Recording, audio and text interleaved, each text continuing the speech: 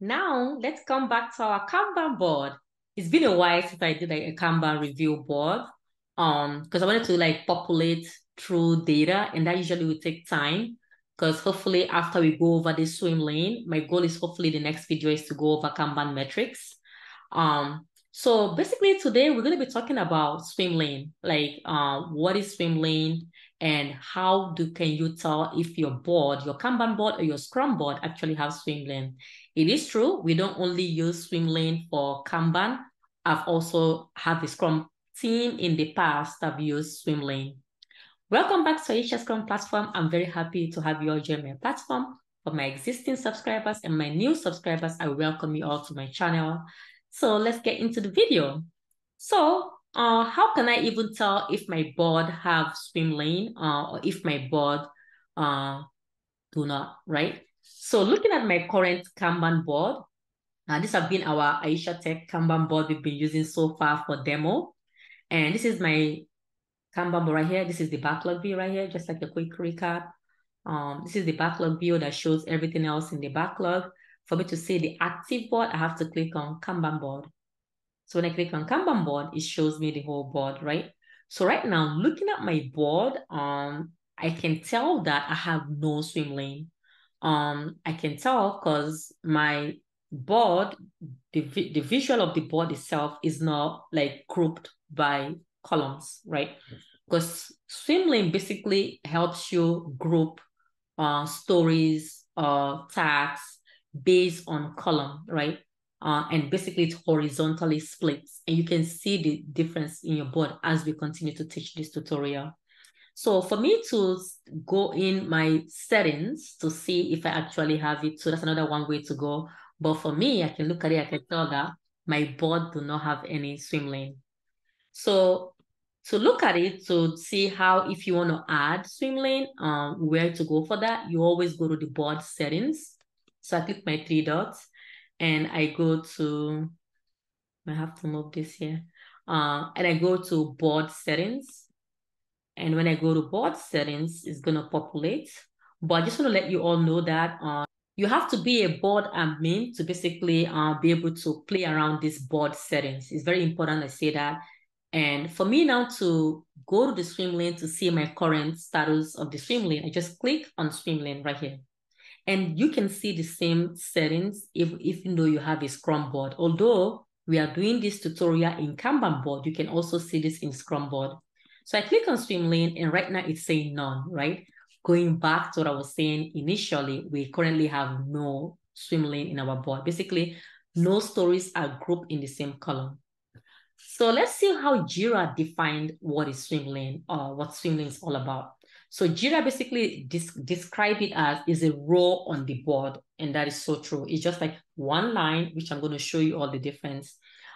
Basically group issue together in a board. Basically, either you can be in your active Scrum board, and even this was a Scrum board, that's where you will go to see the difference. It's going to be in the active Scrum board, and here in the Kanban board, we saw that initially is none, and if you look at the setting, currently it's set as none. Swim lane type can be changed below, which I plan to change here and show you all, and will be saved automatically. And queries, because sometimes you can save your swim lane queries. So let's look at the different options of swim lanes we have. So when I click on this drop down arrow, it's telling me these are all the different ways how I can give role to my active Scrum board or my active Kanban board. I can either group it by queries, whereby there's something unique about a project you're working on, and you know maybe you've created different label to identify those issues, and then you want to create a queries to basically group them. Then for sure you can create those queries and save it, and your board and those tickets will be grouped that way. Another way to have that swim lane, the view, it's by stories. Sometimes I know some development team, the developers, they will have tags or sub-tags under their story.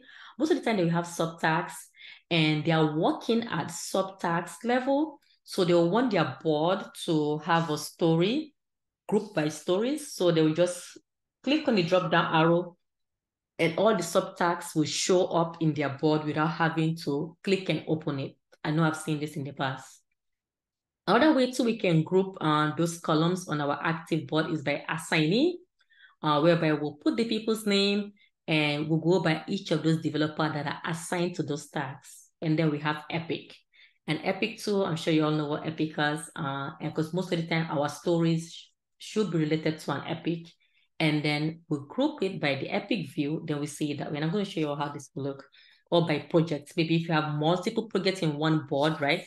Because if you notice my board here, Aisha Tech is under a shared board. I can have multiple boards under this project. So if I want to combine boards and have that view in this page, I can also do that here. So first, let's start with queries, right? For example, right away, by default, JIRA have already created highest priority swim category for the board view itself. So basically, let's say I want to create one for labels, right? And I'll just put labels. This, by the way, this is query JQL. Nothing different by the others. Did I have any label created for this? Oh yeah, I have one, I guess.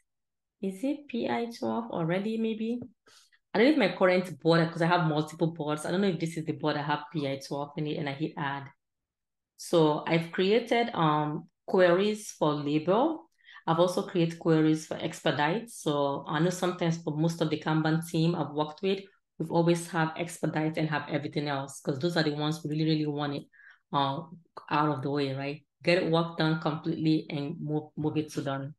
So we'll group things by based on priority, and then it's review on the board. So now let's go back to the board and see how it will look. If you recall, in the beginning of the video, we didn't have any line, you see? Now, all of a sudden, it breaks it, right? So now, this is swim lane, right? So from here to here, it's one swim lane. From expedite to here. Expedite ends right here. And under expedite, we have one issue only, and it's even counting the number of issues we have per swim lane. We have everything else in one swim lane right here.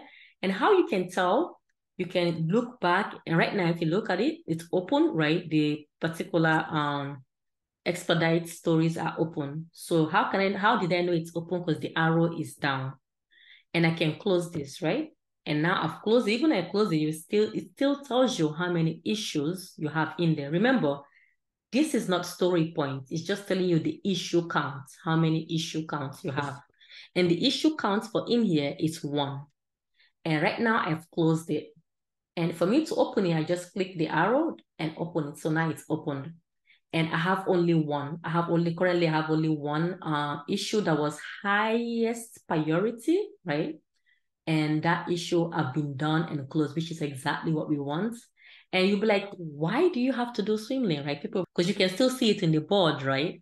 But what I like about Swimlane is that it basically put extra attention to those things that are very important to you, especially for a Kanban team, right? That basically do not have a start and end date, right? Like for them starting a sprint on this day and ending on this day, Kanban basically have no end or start.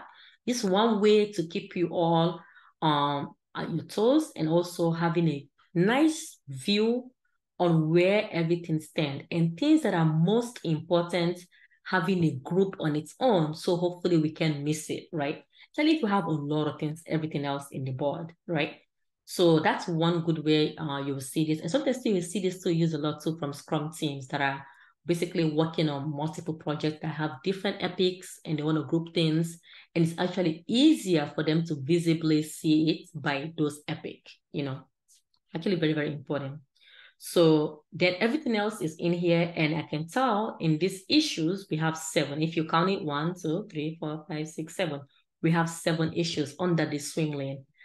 Basically, if someone asks you what is swim lane and you're new to Agile, I know sometimes people are like, Aisha, what's swim lane? What's this? What's that? It's just grouping related tasks into one row. Simple as that. And it helps with better visibility, also quick alignment and quick seeing something and like, oh wow, this is where this is currently at.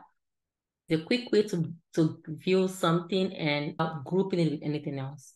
So that's for the queries part. So let's look at the view of if we move this back to if we do this to, is it epic? Is the next one or stories? I think we can do epic. Let's see how it will look if we have it grouped by epic, right? So let's go back to the settings. It's loading and it's running so little so slow. So let's go back to the settings, and right now it's at queries, and if I want to move it back to epic, right? Let's say I want to put it to epic, and automatically it's saved. That's all. You switch it, you put it to epic, you click on the drop down arrow, you choose the epic, you check box on it, and automatically it saves it.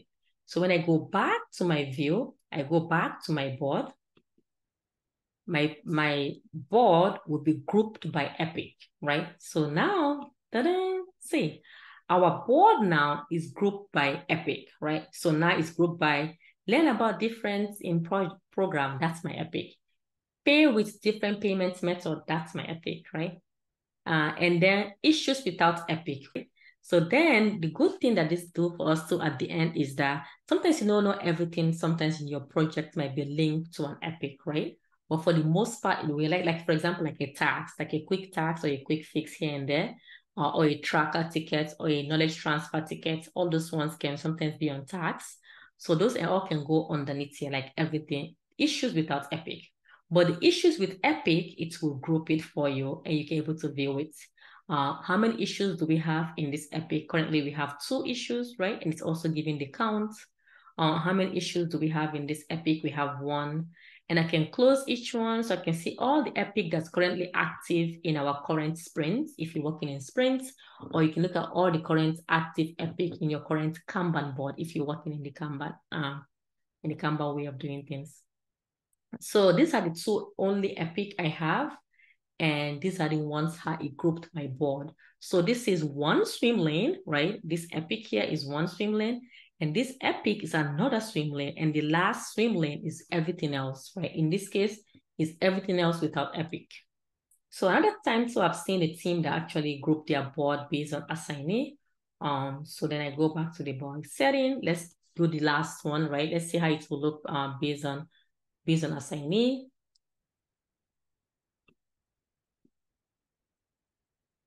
So I click on the arrow, then I go back and go by based on assignee, and then it asks you a question. On assigned issue, do we want those issues at the top of the board of the swim lane or below the swim lane? So now JIRA is asking us unassigned issue, right? Because JIRA is one thing. We'll show you what you want, and the remainder that have not what the filter you did, we group them as everything else or issue without epic or something different.